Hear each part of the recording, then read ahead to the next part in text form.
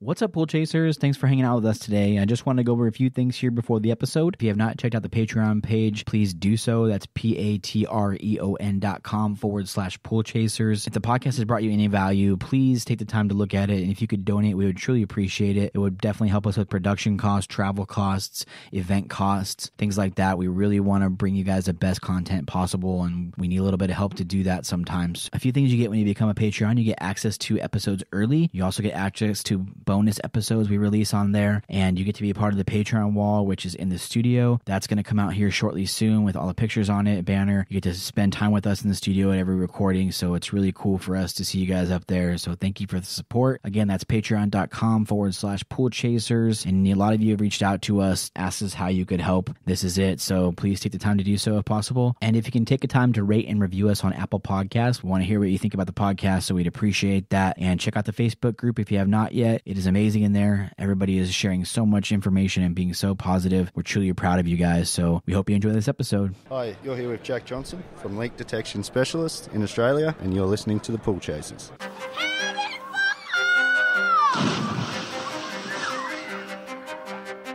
Welcome to your go-to podcast for the pool and spa industry. My name is Tyler Rasmussen. And my name is Greg Viafania. And this is the Pool Chasers Podcast.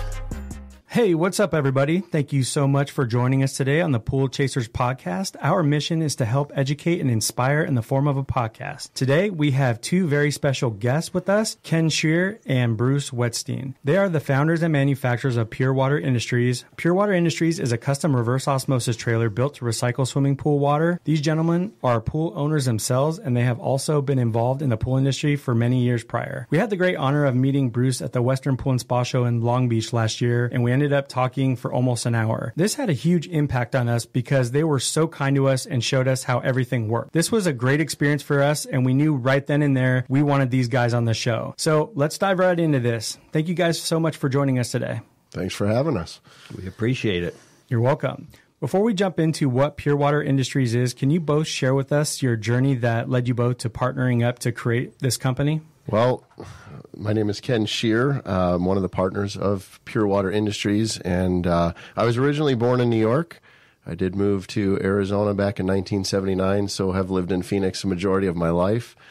I went to Arizona State University. I actually graduated with a degree in kinesiology and physical therapy, so that was pretty much where I thought I was going to be spending my time, but after I got out of school, had the opportunity of starting my own business, and I've been an entrepreneur ever since. So always looking for the latest and greatest different things, and just been in Arizona ever since. I love it out here, and by circumstance, which I'm sure we'll share later in the show, I was able to meet my business partner right now, Bruce, and we'll kind of share a little bit more about how that happened, I'm sure, later in the show.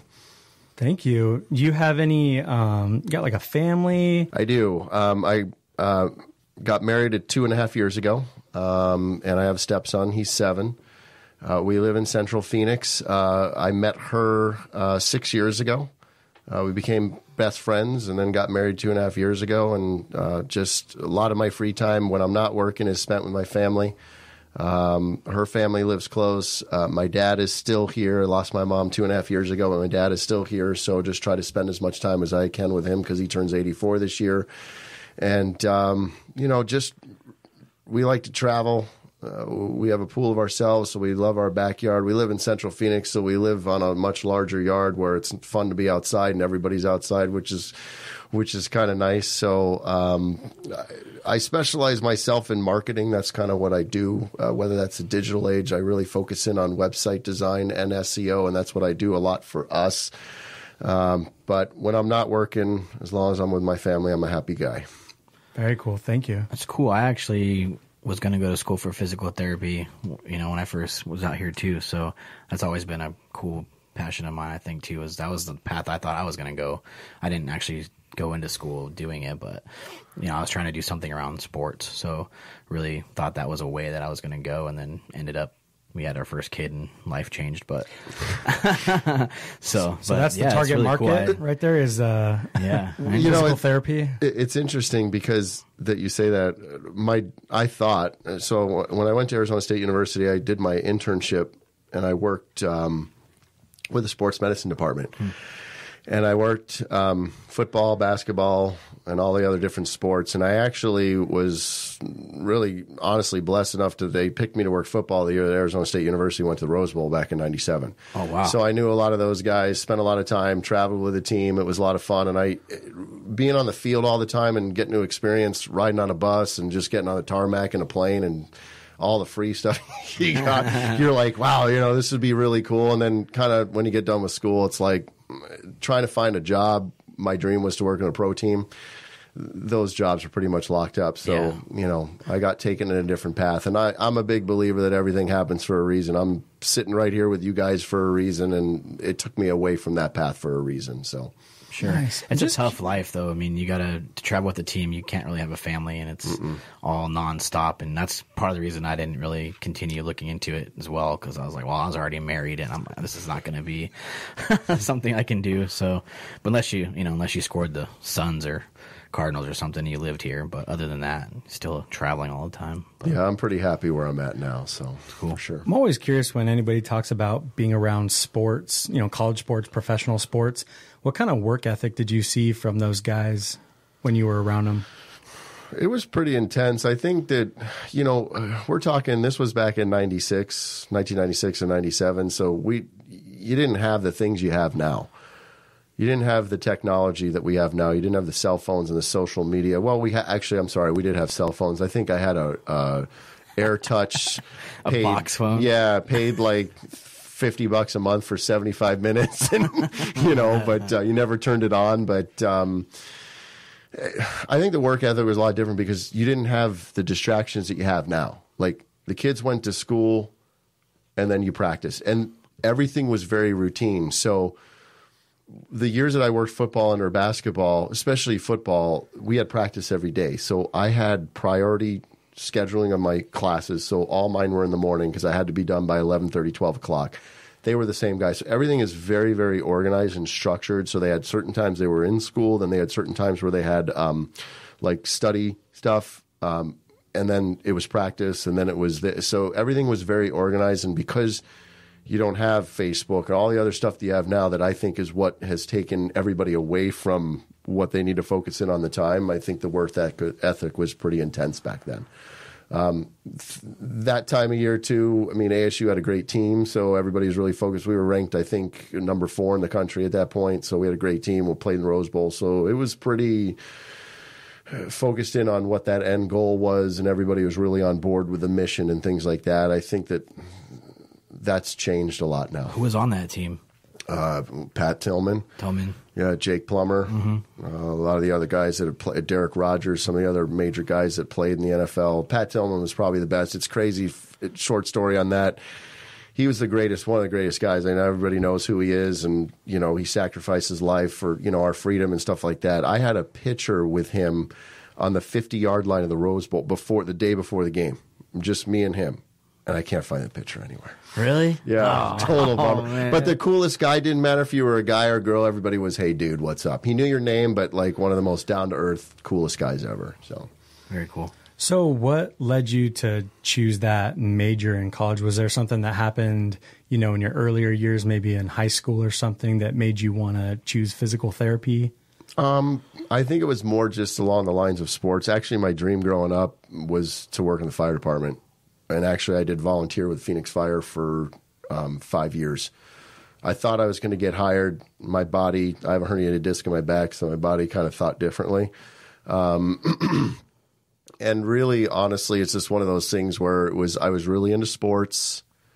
I thought sports was the coolest thing ever, just being on the sidelines. I'm not athletically talented myself, but I just thought that, this would be the best possible way. I was really into science and the body, and I studied kinesiology, which is, they call it the study of motion. So I was just really interested in the bones, the muscles, how everything works together. And that's kind of what brought me down in that path. Nice. But is there anything maybe from your childhood or anything that kind of impacted you that you want to share? Honestly, my parents instilled in me of hard work ethic. Have fun in life, but work hard for the things that you want. And I think that that's what's always motivated me now that like I said, when I graduated from school, I had the opportunity to open up a business. I knew nothing about marketing, opening a business, whatever. I was 22 years old. I was like, oh, this looks cool. Why not? And I really taught myself out in the real world. And in the last 20 years, I've owned 4 different businesses. I've sold a few. I've learned a lot. I kind of feel that anything that I'm doing in the real world today as far as marketing and how to start a business, I wouldn't have learned in school. And I'm not saying to not go to school, but it's just 20 years ago, they didn't have the type of technology they have now. And I feel like I taught myself out in the real world. So I think that the focus that my parents instilled in me has kind of just focused in on, like, what am I doing now and how can I be the best at what I'm doing now? And I'm always intrigued by new things and exciting things. And I know we'll talk a little bit how I got into this industry, because I had a pool growing up, but I just jumped into it in 2005 when I started a business out here in the pool industry. And I'm always intrigued by new things. What's that latest and greatest thing, or what's that new invention that could be really cool? And I think when we talk about more of what we're doing with our company, that'll come a little bit more clear. But I've been very blessed to just have great parents that instilled that energy in me to just stay focused, do what it is you want to do, have fun at what you're doing. And as long as you're happy, we're happy for you.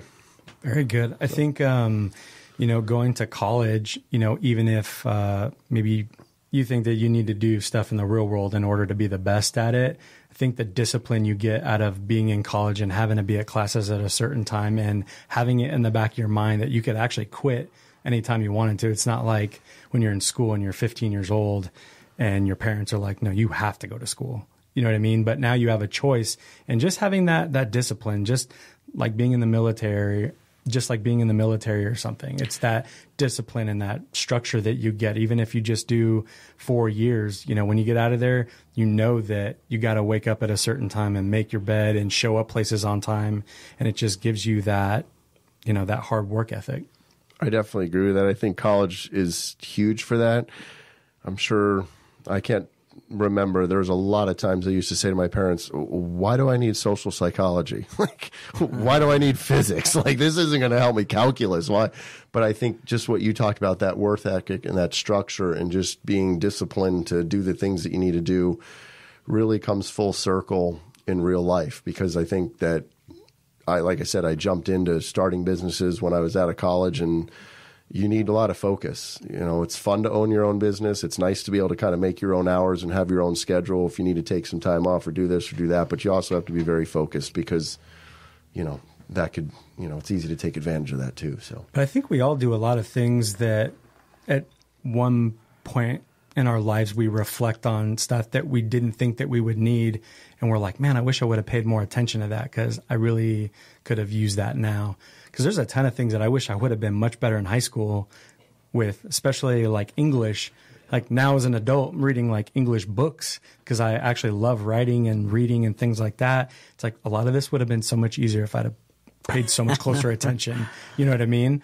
But you live and learn. But thank you so much for sharing that with us. Thank you. Hey guys, we're interviewing a few of Jobber's customers today to let you hear their testimonials. So, all right, can you just tell me your name, your business name, kind of what you guys do? Sure. My name is Hal Denbar with Patriot Pool and Spa in Austin, Texas. We are a service company that about 60% of our business is weekly pool cleaning and the rest is equipment installation and repair. Have you seen your business grow since using Jobber? Yeah. So when we started using Jobber, there were 3 of us, including me. We now have a team of 35 and growing. And so over the last 4 years, once we started putting systems in place with Jobber being one of them, it's really just made it easier to scale and facilitated that growth. Well, there you go. We could not have said it better ourselves. So if you guys want to check out a software solution for your business, please go to getjobber.com/pool chasers. That's getjobber.com/pool chasers. If you go to that website, you can get a 14-day free trial as well as 20% off your first 6 months. So it's a great deal. Check it out. So let's jump into your story, Bruce. Well, I was just a born and raised San Diego kid, and I enjoyed sports as well growing up. I played basketball, I played football, I played baseball. I went to a very small school, so I was able to play a lot. I wasn't a natural talent, but I liked to play, so I worked hard at it. Played 1 season of football in high school, and and then got into golf, which I'd been playing since I was 10, and I played that, I guess, pretty much exclusively. So grew up with mom and dad that stayed married till my dad passed in 95. I got 2 brothers and 2 sisters. Pretty much all of us are involved in the construction industry. So I had dreams, and in high school I took my college prep classes, but never really got into I never went to college. I thought I'd be an attorney. I thought I'd be a doctor. I still think those are cool professions, but they're not for me. And just like you said, you learn some things, right? Sure. And I'm so thankful I didn't go down that path.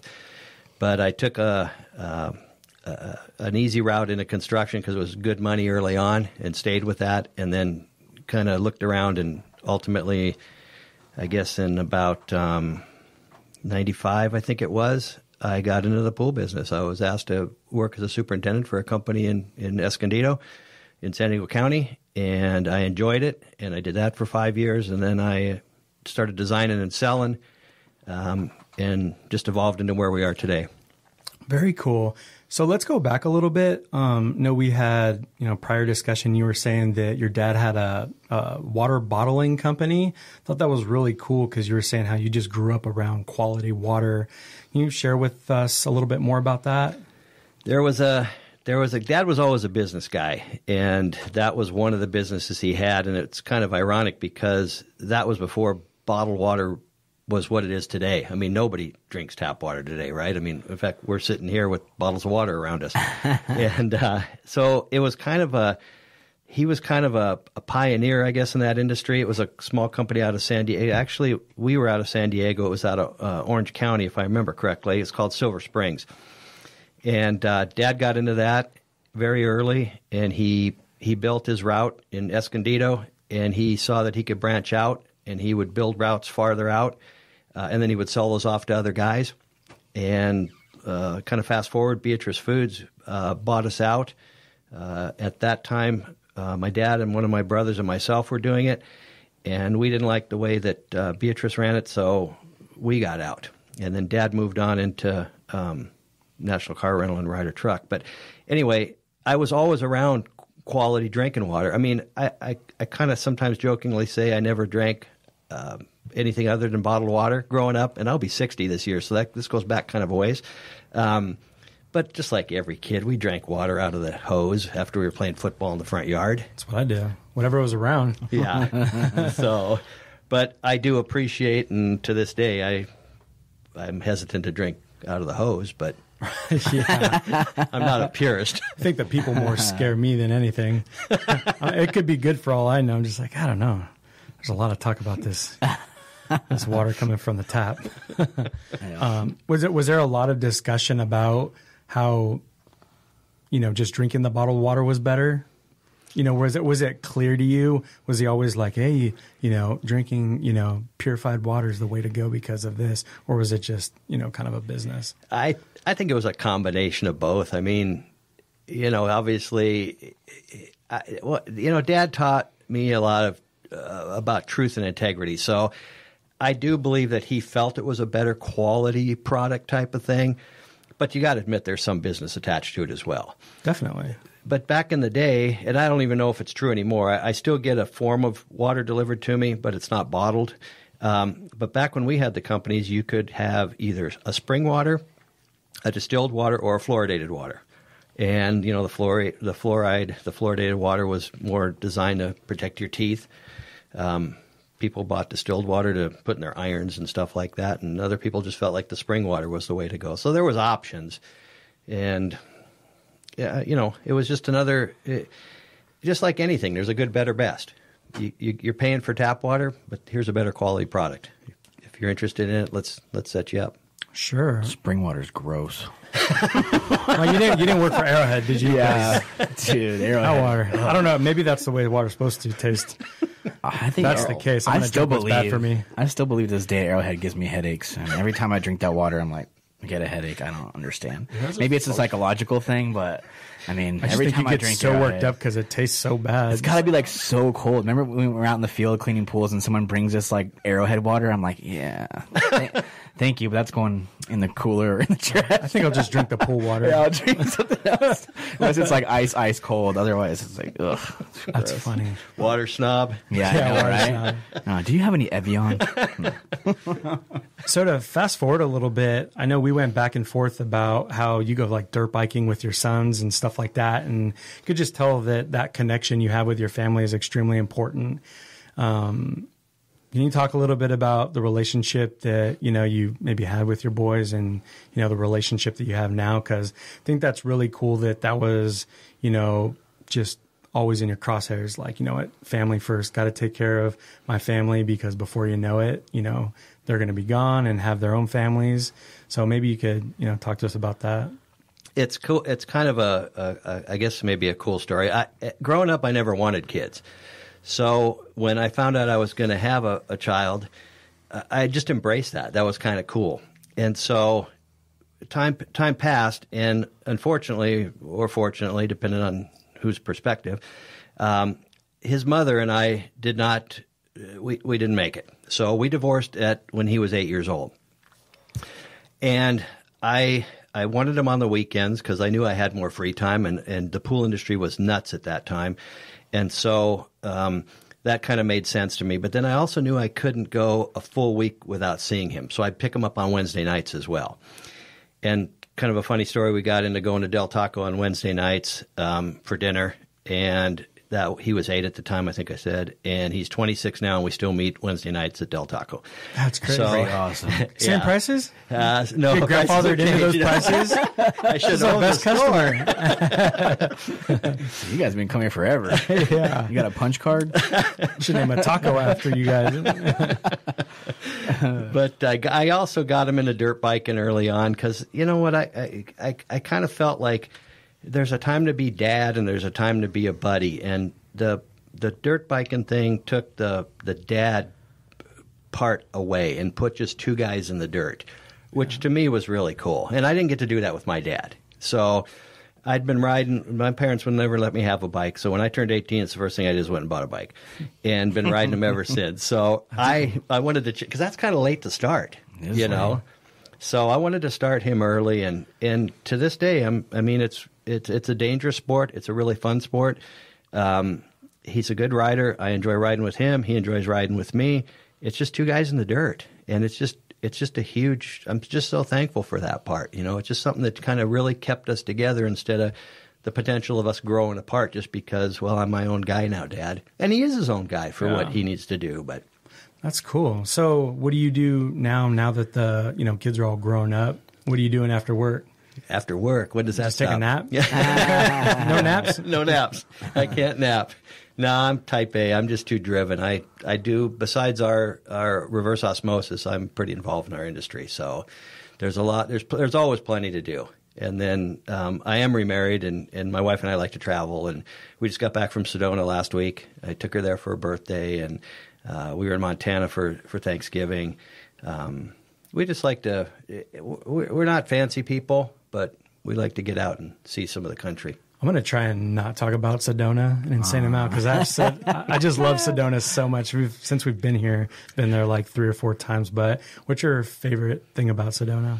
I just think it's, what cracks me up is to go try to find a healing vortex. We've hiked to probably more than half of them. I don't think they exist, but they're fun. It's just a cool vibe town. Yeah. It's kicked back. There's good energy there. There's totally good energy there, and it's peaceful. It's like you can just relax. Did you go off-roading there at all yet? Have you done the four-wheelers? We did that like just recently. Oh, did you? Yeah, in October with our team. It was really fun. Yeah. I never had done that before. I've been to Sedona plenty of times, but like actually going out into the hills with the red dirt and it was like the coolest thing. Yeah. They hit all the puddles. Me, Greg, and Kyle kind of avoided the puddles, but they even were all when you told them not to. Yeah. They were all getting soaked, but no, it was cool. Different type of seeing Sedona that way. Yeah, there's a lot of options to do there, from the Jeep tours to even mountain biking, or even if you're on a quad or a Razor or something. Mm-hmm. I just like 2 wheels. There's just more freedom in 2 wheels. So and I have not done that there. Yeah, but I have done the Jeep tours. That's cool. So But it's so important to get away and unwind a little bit, because I feel like when you come back home, you feel like that sense of, okay, and get back to work, you know? Like when you're in Sedona or any other place that you travel to, it's just nice to, you know, detach from work a little bit. We all need that sometimes. Oh, it's very true. But as you know, you got your phone or you got your laptop or you're not fully disconnected. But I agree with you. You have to make that time to get away. Even if it's 50%, I'm not going to lie. I don't think we've ever completely unplugged. It's almost impossible, you know. That's not a bad thing. And you know why? It's because we like what we do. We're very lucky. Yeah, that's very true. Yeah. Brett was telling us when he goes and like turns his phone into airplane mode, and we were like, airplane mode? What is that? Like that's a pretty big disconnect right there. You just turn it all off, but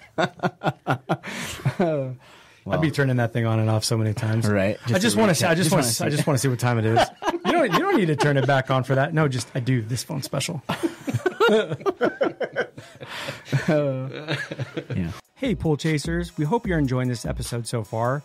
We'll jump right back into it in a minute. We are very proud to announce that Jandy has come on as a supporter of the podcast. Their dedication to the businesses that make up our industry align very well with our vision here at Pool Chasers, and we are super excited to have their support. With their recent quitting the internet policy, which went into effect January 1st, they're taking a firm stance to support our industry. They have pulled over 400 SKUs offline, and as of January 1, no manufacturer's warranty will be provided if the product is purchased online. They've even put a team in place which monitors the web 24/7 to help ensure that the details of the policy are being followed. We think this policy is a great step forward for our industry and are so glad that a company has taken a stand for service guys and gals out there. So if you haven't heard episode 31 yet, please go listen to it to find out more information, or go to jandy.com/buildstrong.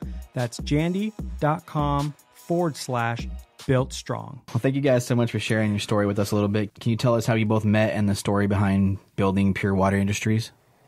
So initially what started was, like I said, I had been building pools with a company out of San Diego County since 1995, and I had a pool of my own, and salt systems were kind of starting to really take off. And they were new, and we didn't really know a whole lot about them. And I could see the calcification, and I could see the lack of chlorine production when my water got hard. So just as kind of a rule of thumb, every other year I would drain my swimming pool. And it just seemed stupid to me. It seemed like there's got to be a better way. Why do I have all this water going down the drain? Why are we screwing it up? What's the problem here? So I end up, hearing about this company in Arizona, and they're playing with different ways to remove solids, and RO is a big part of it. And so a road trip ensues, and we come on over and talk to these guys and try to get an idea of what's going on and how it works. And we were pumped. I mean, we were stoked, and to the point. And they were pretty early on into this thing at that point. So we thought we were going to purchase one of their trailers they were trying to sell, and it just didn't work out the way it was set up. And those guys were out here in Phoenix, right? They were. I believe it was Phoenix. Ken, what was it? Phoenix? Yeah, Phoenix. Okay, so. And it really piqued my interest because it was new, and it struck a chord with me for some reason. So anyway, going back to my drinking water history, after we figured out we couldn't work with these guys, and it wasn't really their fault. It was more to do with a company from Arizona crossing the border of California.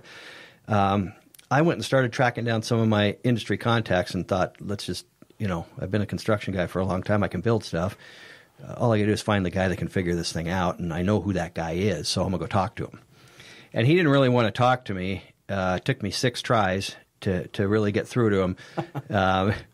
Because persistent. Yeah, well, grab his leg and don't let go. He would always tell me, he'd say, hey, Bruce, he goes, RO takes body of water A and it makes body of water B, and it does a fantastic job at doing that. And that's not what you guys are doing. You guys are taking body of water A and putting it right back into body of water A. And every time you pull on a new job, it's a different scenario. And RO just doesn't like that. And RO hates chlorine. It's one of its, it's kryptonite to them, to those membranes. So it took a process to figure out how to make this all happen. but it just seemed like the right thing to be doing. Sure. And I think there was something you were saying about like a batch process or something that seemed to be the most difficult, part of this. That's what the RO guys call it. They call every different body of water another batch. So we became lumped into that batch process. Whereas if I'm on your pool today and another pool tomorrow and another pool the next day, these are separate batches, and the system doesn't know what to do with that because it was used to taking this quality or lack of quality water and creating what you were trying to have as an end product. And the swimming pools, as you know, would just go from bad to worse. And always something different. Sometimes I'm chasing calcium. I mean, and all this I didn't know early on, and it's evolved as we've evolved. But sometimes we've got some of our service providers. They're not worried about calcium. There is no calcium in their water, but they got cyanuric that's crazy high. Right. So they're removing that. And again, that's where you got to tell the system what it needs to do and set those parameters. Okay. So at this point in time, you're at the point where you're starting to kind of get everything figured out to some degree. You're making big moves. You got the RO partner. He's the older gentleman that says you can't really do it, but, you guys are working together to make it happen. Meanwhile, Ken, you pretty much got into the industry, what we say, about 2005?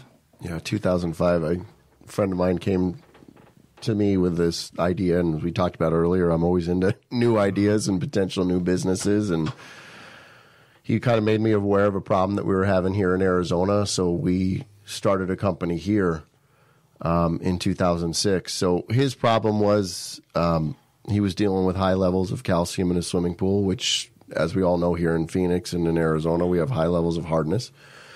And it was in June, and his hardness was so high they needed to drain his pool, but he has a plaster pool, so he can't do it in June. Mm-hmm. So he came to me and said, I know, because he's a chemist.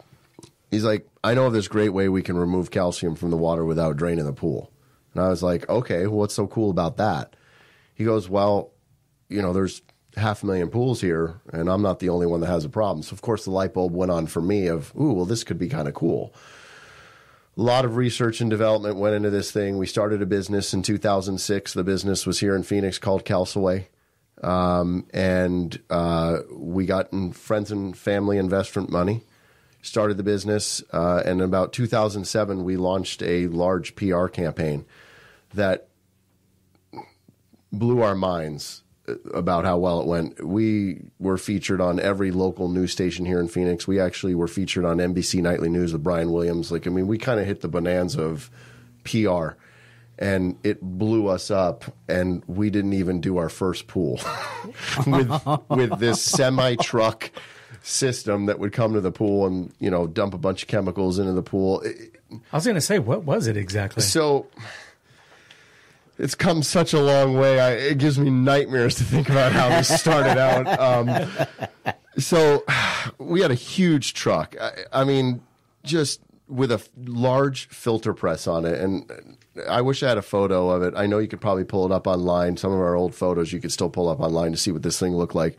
But the truck was more fun to drive than actually doing what we had to do when we got to a pool. We would put all these different chemicals into a pool to raise the pH super high. It was a lime softening process, so it actually would drop the calcium out of the water, and it would go to the bottom of the pool, and we would actually vacuum it out through this ginormous filter press on the back of this truck. And eventually it would fill up. You'd have to open up the press, drop all the calcium out, and literally you'd leave the water with 100 parts per million calcium. The pool water was silky smooth, but the residual of this process was salt. So TDS went through the roof on the pool, and because Leslie's owns the market pretty much on where everybody gets their water tested, we ran into a major problem when we first started the process of we had hundreds of pools that wanted us to come out, because it's really funny. Everybody has this problem.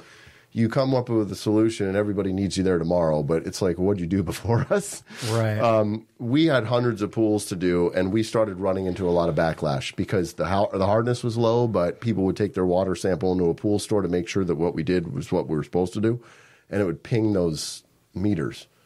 So Leslie's would be like, you still got to drain your pool, and a lot of nightmares ensued on this process. And even though we knew what we were doing was the right thing, and we kept doing pools, but then we knew we had to do something different. And in 2008, we started doing reverse osmosis. So we actually built our first trailer in 2008 and started doing RO on swimming pools. And that RO instilled doing new pools as well as going to a lot of the pools that we saltified, I guess is the best way to do it, and cleaning those up. Because the cool thing with reverse osmosis is it lowers calcium hardness, totals dissolved solids, salts, phosphates, waterborne diseases, different things like that. So we had a good thing going. And in 2008, the housing market was amazing in the beginning part of it, and things were going really well. But what ensued with the PR of our company was a lot of people that were very intrigued by it, and we got a lot of interest in, are you guys going to franchise? What is it that you're going to do?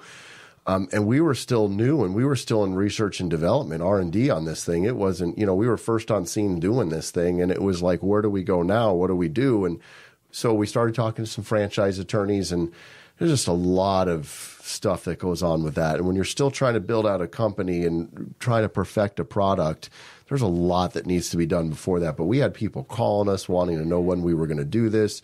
And that comes full circle to really when I met Bruce. Bruce was one of the people that called us, said they really wanted to come out and see what we were doing. And we were kind of hesitant in the beginning because, again, we just really rolled out the new RO system and how that was going. And we just started cleaning up some pools and getting that everything moving again. But we were like, all right, well, why not? What do we have to lose? Have somebody come out here. Well, they'll see. So he came out, spent probably a majority of the day with them. They actually came out to I remember it was a Camden property that day. We were actually doing an RO job on a Camden property in the West Valley here in Phoenix. We were ROing one of their swimming pools. They came out. We talked for several hours. They got back on the road to San Diego, and talks ensued. But as Bruce talked about a little while ago, franchising is complicated enough as it is. Trying to franchise in California and or outside of California with California franchising laws is quite challenging. So we got as far as our attorney was talking to their attorney, but it never went anywhere. We weren't set up the way that it needed to be. And again, we were 2 years into this thing and still in R&D. So, in full disclosure, they went ahead and started their own thing.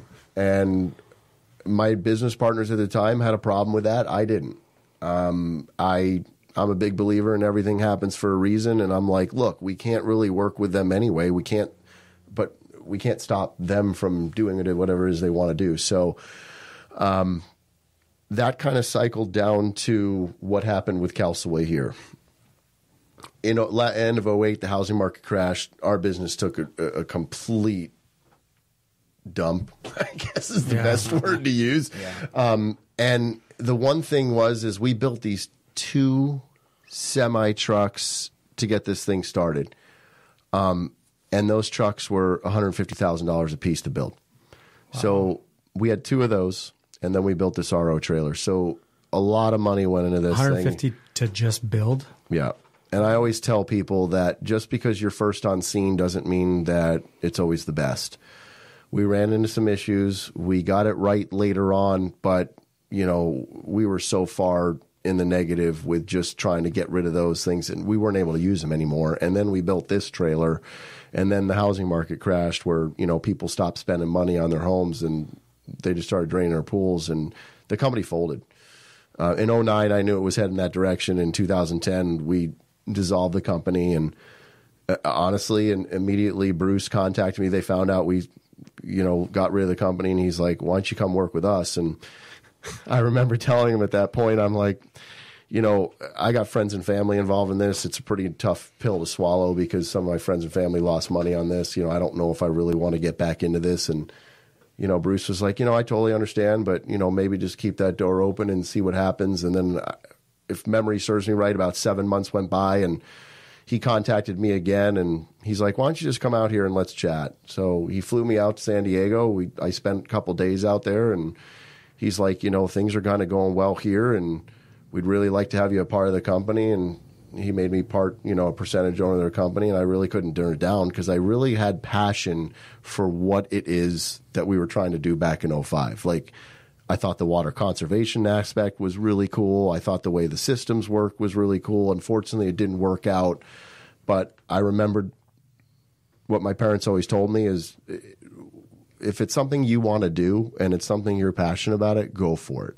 Bruce and I have a very similar mindset when it comes to business ethics, when it comes to things that we want to do, and I couldn't turn it down. So in 2011, I joined his forces. So for the last 8 years, he and I have been working together. It's my longest partnership that's ever lasted. And I think it's just that, he and I have that similar work ethic and that excitement for it. And I think that that's what makes it successful. But that's kind of really how we met. It's an interesting story about how it all occurred. Thank you so much. That's a really cool story. And we didn't realize it until today, but we have a similar story, and we know that it's not easy for most people to kind of acquire a partner and have sort of a successful relationship. What exactly did you, and I know you just talked about it, but what did you see in him that was like an immediate indicator that that was somebody that you wanted to work with and that you just knew that it'd be a good relationship? Well, for good or bad or right or wrong, initially we thought that we really needed a Facebook presence. And that was something that there was no control over. I don't know how to do that. That's not me. I'm the builder guy. So Ken had some social media skills that we felt were very important. And he had already proved it over there. He'd got national exposure. He was primetime TV. Right. So, and we were a startup and we didn't have a lot of money. And the partnership offer was kind of something to kind of entice him to come over and help us out, which has helped immensely. I mean, all of the SEO and all of what you see about our company is what Ken's doing. So it was a good move. We learned that we're not really a Facebook company. We don't have, free tacos today at this location. Come and see us and like us and that kind of stuff. Wait a minute. You said before Yeah, this, what's Bruce, up with that that? there was free tacos. Yeah, you promised free tacos, man. Okay, after we're done. But I mean, what sort of advice would you give to people that are maybe looking for a partner? Because it is really important. I mean, if you can find a good partner, it's so important to have somebody that you can just bounce ideas off of. And, there's days when, maybe Ty's not having such a good day and he can come to me and vice versa. And it just, all of that really helps to just have somebody there instead of having to take on every aspect of the business all by yourself. Because when Ty first started Brothers Pool Service, I mean, he had to do everything. It was like, you are the website guy. You are the guy that has to try and find how to, repair motors and pumps and how to do filter cleans. And you're having to do all that. And there's only so far you can go because you have to be really good for some years before you can afford to get on a PR person or a marketing person or somebody to do the books. So it's pretty difficult. Is there any advice? Is there any certain quality traits in somebody that you'd be looking for? Good intuition. I'll tell you, and I may not be the best guy to ask that question of because I've been through 2 divorces, so I didn't do so good back then. Well, you should know everything, man. You think? Huh? I did good the last time, so I'm good now. But the first 2 weren't so good. But like a marriage, a partnership, as you guys both know, is difficult. And I think sometimes there's a healthy dose of luck involved there. I'll give you one thing. It's kind of personal, but I'm going to throw it out there anyway. There's a way in my mind that I was taught that you treat people, and there's a way that you handle yourself. And some of that comes from me, my upbringing. I went to a Lutheran school as a kid, so I have religion in my life. And it's not something I try to preach or anything, but the point of this point is that Ken has that as well. And so him and I align very well. And I didn't know that going in. He just seemed like, as I recall, there were 7 people at Castaway that had a part of that, and he was one of the top 3. But he was the guy that I connected with the best. So as this whole process has evolved, we've learned that we're both not going to, try to say something to make a sale, or we just want to be so honest about what we try to do. And I didn't know that. It was dumb luck. It was the initial impression of who Ken was solid. He had something we could offer, which was his social media skills. We had something we could offer, which was a part of the company, and it just worked out. It's so crazy how a partnership is in business is so much like a marriage. I mean, people could laugh, but I mean, we spend more time with each other than we do with our real family. And if you have the same life values and maybe you're on the same path, I mean, it helps out so much that, we do have a lot of the same life values, and we both have kids that are around the same age. So we align our business to do the same thing. We both need to be off for certain things. We don't want to work weekends because it's so important to be with our sons and daughters and be with our wives. And just there's more to life than just work. I mean, it's such a, it's so important because that's what funds everything. But it's really crazy just how alike they really are. And if you treat it that way, I think you would probably have more success because the communication, as you both know, has to be like on point. And there's probably a lot of partnerships that could have worked, but maybe they didn't because one isn't communicating as well as they should be. And it's just like a marriage or a relationship. If it's going to be good, that communication has to be there. I think that's absolute. And it may be a text, it may be an email, it may be a phone call. It doesn't necessarily have to be a face-to-face type of thing. But I think a lot of people lose sight of, your point, and it doesn't resonate with everybody, but it resonates with me, you have to have that downtime. And I love to work. I got no problem. Work is not a bad word to me. I don't like to watch TV. It's a waste of time. I just want to be productive. But you get to a point where you have to delineate your time, and it's very critical.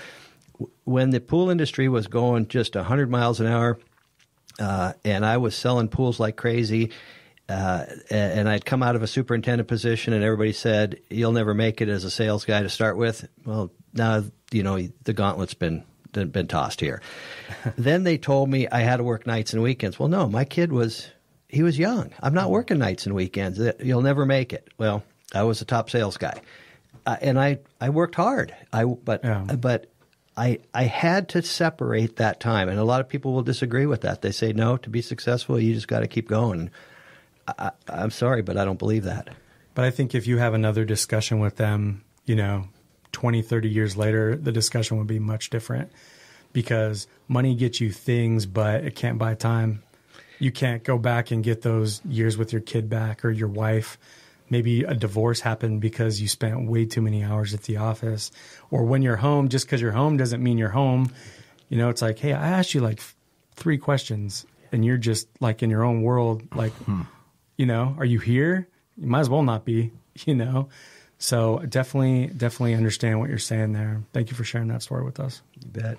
I don't regret a minute I spent, away from work that was spent with family. Not one. Cool. We'll kind of jump into what you guys do now. What does Pure Water Industries provide today? Can you share with us some of the details on the custom trailer and what reverse osmosis is exactly? So again, we've had a lot of evolution from the first trailer to the ones we're currently building, but at the end of the day, reverse osmosis is just it's an amazing opportunity to clean up bad water, and it's been around for decades. It's definitely a product that has its value. You can couple it with things. For instance, our trailers not only use the reverse osmosis system, but they also use UV light, so we really make some really pure water coming back. The initial trailers had no physical contact, and in fact, it was funny. We used to drive around, and there's a rain cap on top of the exhaust. And we would drive up to the trailer, and as we were driving up, we would say, flap up. And if the flap was up, we knew the generator was still running and the trailer wasn't done. then we'd get all bummed out, and we'd go do something else, and then we'd come back a little bit later and flap up, and flap still up. So one night we get a call about 10:30. Customer says, your generator didn't shut down. It's still running. So we drive out and we physically shut it off. So that evolves into a text process that says, I get a text when something goes wrong, and I can send another text to either shut the trailer off or restart it. Okay, and it might say that we don't have enough water coming to the system, or the ORP is too high. Again, the reverse osmosis hates chlorine, so we track it with ORP. Well, that evolved into what we have now, fast forward, a touch screen inside the trailer that we can control everything with, but we can also control that remotely. So our phones will do it, our tablets will do it, our desktops will do it. Any way we can get access to that thing, we can fully control it. So that's completely evolved on how this thing goes. And there's been a lot of other little nuances in there, but I guess the point is what we did is we took a proven technology, reverse osmosis, we adapted it to our industry, and then we just keep improving it to try to make it more accessible to others and easier to operate. How long did you go actually, without having some type of technology in place, or how long did you chase after those trailers for? Probably a good 2-3 years. Yeah. It was a very slow burn. And we just didn't know. Yeah. So what made you implement technology into it? How did that come about? Well, a lot of it came about from getting late night calls to shut something down, or maybe I think one night we had a leak coming out from inside of the trailer, and you're going to have those. I mean, this is a machine that's bouncing down the road, and you don't always know what's happening in the back of that trailer, and you may be there for an hour or two, and nothing has happened, and then all of a sudden something wiggles itself loose, vibrates itself loose. So we needed to have those things put into place so that we could stay home and control it. So there's sensors all around it that tell you those things, or how do you get alerts? There are sensors inside the system that track everything. We can see in real time exactly what that trailer's doing and what the water quality coming through is. Not all of it. You can't check calcium, for example. We can track TDS. We can track ORP. We can see what our flow rates are. So one of the guys that has one of our service providers in Texas actually put a sensor in the bottom of his trailer for flood alert if he actually gets a leak. The funny thing is directly above that sensor, he has a drip, and it constantly sends him an alert that he's flooding, and he just ignores it. Nice. So for anybody that might not know, what exactly are the problems with the swimming pool water that this process would be need for? What would be wrong with my pool that I would need to call a reverse osmosis company to come out and make it more safe and not waste the water or be so wasteful? Because you do put a little bit of regular water back into it because of the waste. But can you explain what that is exactly? So what RO does is RO wants to take out basically minerals. And we'll get calls and people will say, our pool's green. Can you come on out? And I say, I can, but it's not going to be for the trailer. That's a chemical reaction, right? That's something we need to control chemically.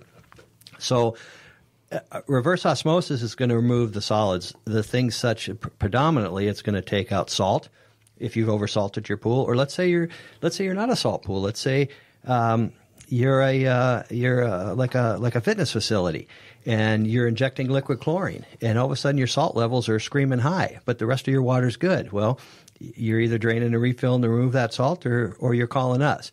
Salts are really good when they get out. I've been told that saltwater pools get corrosive somewhere around 5,000 or 6,000 parts per million. Nobody's ever told me exactly what the number is. So I don't know where that is, but at 5,000 or 6,000 parts per million salt, I'm starting to get worried. Calcium, there's a lot of states with calcium issues. You guys have it. San Diego has it. Texas has it. Florida has it. A lot of the southern states have that. It's a biggie. So that's kind of what we started it with. But calcium will come out. We learned it would take out cyanuric. We've seen pools. You've all seen them with the purple staining, right? Mm-hmm. We've seen that condition, and we've purified those pools. The purple goes away. Okay. we got called on a property, one of our service providers up in Northern California, they found out there was arsenic in some water. Can you remove that? Yes, we can. How about lead? Yes, we can. How about copper? Yes, we can. So it's RO that's doing it. It's not us. Okay, like I said, we took a proven technology and we adapted it to our industry. So any hardness issues you have, or even phosphates, those kinds of things, reverse osmosis takes out. But we're not there to clean up a algae pool. Right. And this is so cool because you're able to obviously conserve that water, but you're taking the pool water that is existing in that swimming pool, and you're actually purifying it and making it, the best water it can possibly be.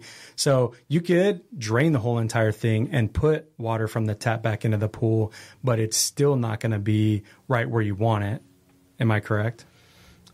Yeah, the water quality that we can provide, it gets. I don't like to be sales pitchy, but I guess if I allow myself for a minute to do that, we provide a better quality of water than you can get with a drain and a refill. And we're retaining about 85%. We can't say it. I'm glad you asked that because I don't want anybody to ever think that we're retaining that whole entire pool. We just can't do it. Yeah. Well, I think that makes more sense that, you are taking that waste out, you know what I mean? So that, 15% needs to be backfilled with, more cleaner water than the waste, right? A freshwater backup, yeah. Even though that's going to be a lesser quality water than what we're really bringing back. Obviously, we still have to address that. But we can't take everything out. You can't take all the calcium out. You know that, It's important. I'll give you an example. You see some of the guys that do the tile cleaning, and if they're not removing not only the product they're using, the abrasive that they're using to clean the tile, but the calcium that's coming off, it's going right back in that swimming pool. And you temporarily took it away. It's going to redeposit. So we love following those guys because now they've given us really pretty garbage water, potentially, and we get to pull more stuff out. So a customer gets a really good quality swimming pool. You can feel the difference. And what kind of feedback have you gotten from, homeowners so you have a trailer as well, right? So you guys manufacture, build these trailers up from scratch, and then you actually have one as well that you actually use. I do. And we had a guy that pulled our trailer.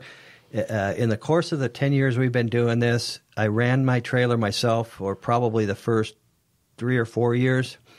Hired a couple guys that ran them for about 5 years, and then I took over again on my own in June, and that's been a lot of fun actually. I resisted it in the beginning, but I've embraced it and I'm having a good time with it. But yeah, so we are operating our own, and then we're building these for these other guys. We've got them in 4 states. We've got them in California, Arizona, Nevada, and Texas. We just, as of this week, sold one to Oklahoma, so we're pretty excited about that. Water quality, I'll tell you a quick funny story. My wife and I were in the spa one night, and we're sitting there, and she says, hey, honey, something's wrong with the pool. And I said, oh, okay, what's wrong with the pool? She goes, the water feels really funny. It's kind of slippery. And it was the first time I purified it. And she goes, wait a minute. She goes, is this what the trailer does? And I go, yeah, honey, that's what the trailer does. And she was blown away because she wasn't even – she just thought something was wrong with our water. Like, do we got an algae bloom? What's this slippery feeling? She was blown away. Wow. That is really cool. And that's just because because that's a salt pool, so it was just much more smooth and so your skin wouldn't be as dry even when you get out. I still had the salt in there, which, kind of give you a false sense of soft water feeling. But but the calcium was so much lower than what we had ever had before, and the balance was so cool, and it just was a marked difference versus what we'd ever felt in the swimming pool before. And we've got that comment from customers. I've got a customer that the day I pull out, they book me 3 months in advance. They never want to swim in water like they had before. I think to further the point of what Bruce just talked about, and something that was the main reason why we started this venture back here in Arizona, is our water's hard here, very hard. Yeah. And I know that all over the country it varies in what it is, but I've measured it coming out of our tap here in Phoenix area anywhere from 400 to 500 or 600 parts per million. Mm-hmm. So a drain and refill to me is not only a waste of water, but you're putting in moderately hard water back in your swimming pool to start. So I have on numerous occasions drank the water that's coming out of our trailer, which is the filtered pool water, to prove to the point that it's just good as the Dasani water that we have right here, that's going back in the pool. And, I hear what Bruce is saying when it talks about, not trying to be too salesy, but I think that there's a huge visual in that. We're going to be redoing some videos that we've done 8 years ago because things have changed a lot. But I think there's a huge visual in the fact that the hose that's going back into the pool, that's your purified pool water, you can actually drink. I think that showcases the fact that this is a much better water quality. The fact that, not just in residential, but in commercial swimming pools. I mean, I've become a pool snob. I'll be honest. I don't like swimming in commercial pools. They're cloudy, they're slimy, they're nasty, they're salty, and there's just so much stuff. Yeah, I mean, and I recently swam in a pool here in Phoenix over the summer that I talked to Bruce about, that at a high quality resort, and I was blown away at just how horrific the water was.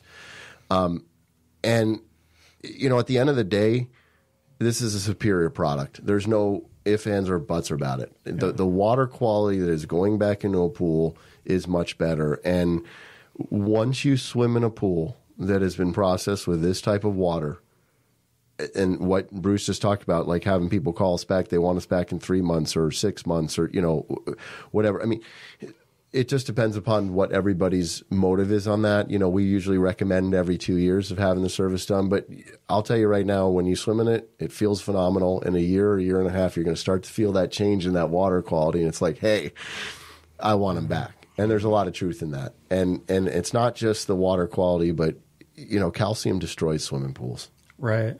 And equipment. And that's one of the things that we've really harnessed on for the educational part of our business, because one of the things that Bruce and I feel very passionate about is not just our product, but being able to educate people on why you need this service and why it's so important to prevent your hardness in your pool from getting out of control, because it's going to cost a lot of money to remove it, and it's going to cost a lot of money to make changes. Thank you. So how could pool service and repair companies and builders, how can we pretty much have a better relationship with, companies like yourselves or the service like Reverse Osmosis? Because what I'm trying to say is, when we had Brothers Pool Service, we ran into a lot of situations where in the beginning we weren't really sure what was going on with the water chemistry, or we couldn't find, a clean out where we could actually, drain the water into.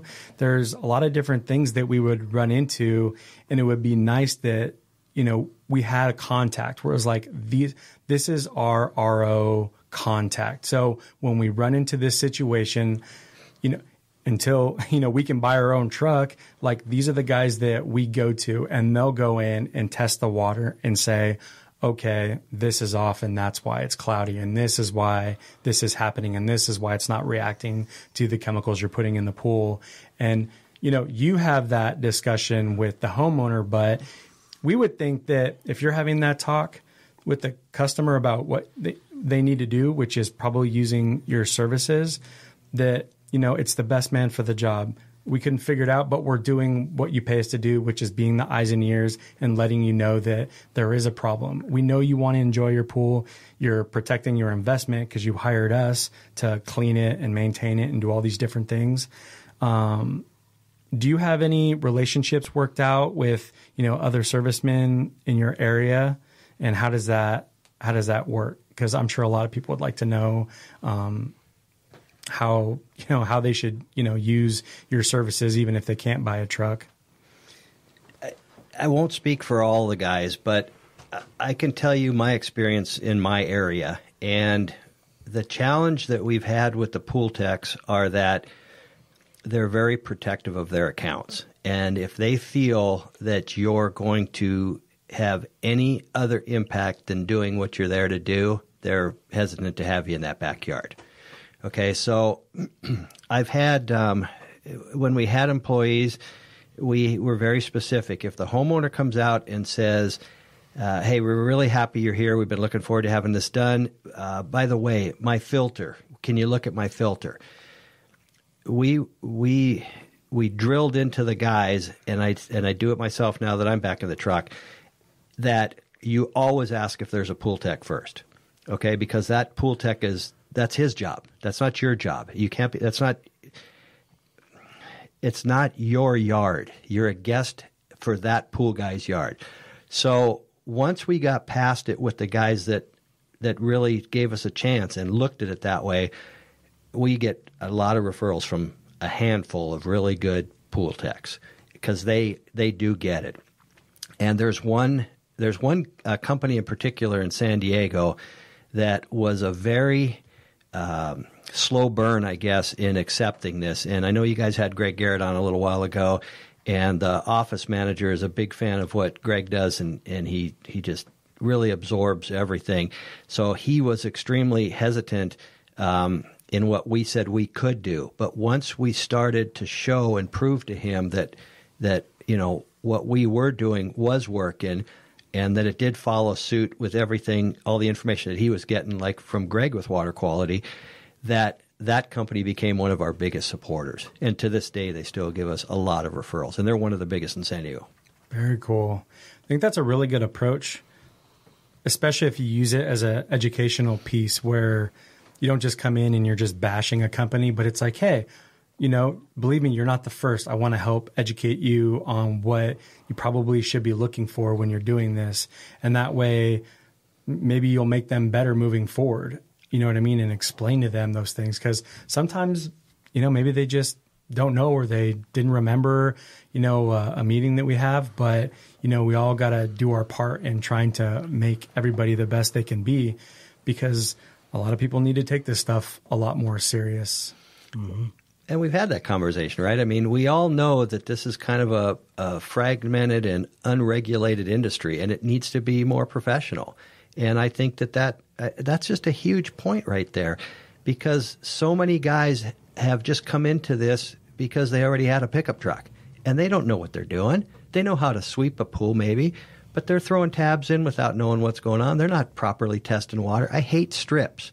I'm sure they have a place, but I don't have a place for them. We titrate everything. We use 2 forms to check that water because we have to be accurate on what we have. We run a Myronell meter, and with that Myronell meter, we will check TDS, salt, pH, and ORP, and everything else gets titrated with a Taylor Technologies kit. And I will never use strips because I just can't be trying to compare a color to have an accurate result. You want to be 100% accurate. Yeah. I have to be. And that was really cool. And even watching your guys' videos was that, the water gets tested, beforehand, and you could see it change, even hours later where the TDS was dropping off, and the, cyanuric acid, as you guys said, is starting to fall off.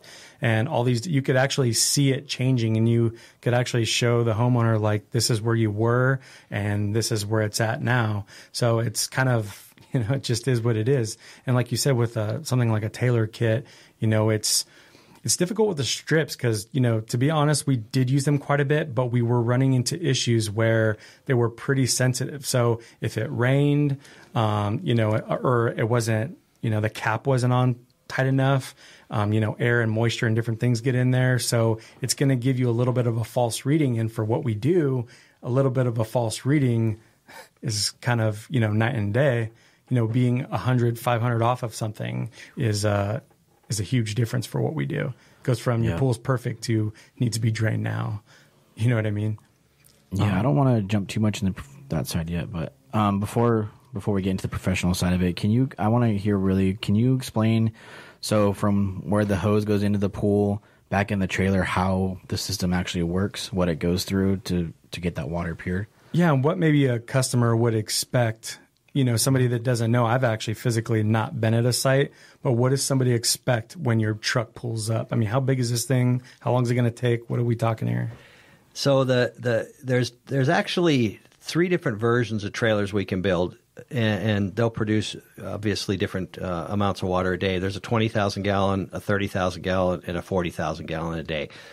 We've got a 20,000 in Texas. We've got 30,000 in California and Arizona, and the remainder are 40,000 gallons. So, and I operate a 40,000 gallons. So what that means is I can process 40,000 gallons of drinking water in a 24-hour period. The customer that signs up with us gets an email that kind of gives a little rundown of what they can expect when we get there. I like to park at the curb and not in the driveway so that they can come and go like their normal activities. We're not trying to interrupt somebody's day. We're trying to just, provide a quality service for them that takes away the hassle of draining and refilling and doesn't impede anything that they would normally be doing in the course of a day. There's a total of 4 hoses on our trucks. There's an 1.5 inch suction line that we'll take to the pool. We'll put it on one end of the swimming pool. And then there's another 1.5 inch line that we're going to take back that's going to have that purified water going back. And that we'll typically put on the opposing end of the pool. Then there's 2 small garden hoses that we'll use to take the brine away. And that usually goes to a sewer cleanout, although we have been approved to go to storm drain because we've neutralized everything and it's just salty water, which is really important, especially, San Diego's tough, LA's tough. That was an important hurdle to cross. And then we have another garden hose that provides the makeup water. So on average, we're going to have about 6 gallons a minute of brine, and we're going to take and control everything in the trailer, how much brine is going down the sewer cleanout, which if you want to kind of argue it, becomes it's going to go back and get processed. So you're kind of conserving that when we can do that as opposed to dump it down the drain. At least it's going somewhere to be dealt with. But we control the balance in the trailer as well so that you do not lose water elevation in the pool. We're not dropping and exposing the plaster finish. So the trailer runs on its own. Most of the customers aren't home when we get there. Those that are, we'll show them around a little bit and show them what's happening. But we'll always tell them, hey, it's going to run as long as it takes to get to the number that we determine it has to shut off at, to get to, we guarantee calcium at 200 or lower. That's our guarantee. So if it runs 10 hours and achieves that, that's cool. If it runs 12, that's cool. Whatever it takes, this is our guarantee. This is how long we're going to let it run. Don't worry about it. If it runs longer than we expect it to, it just hasn't done the job yet, and it'll shut itself down and go to sleep. We'll get a text, and we'll see you in the morning. So what is it? From the hose into the pool, into the trailer, what process does it go through when it's in the trailer?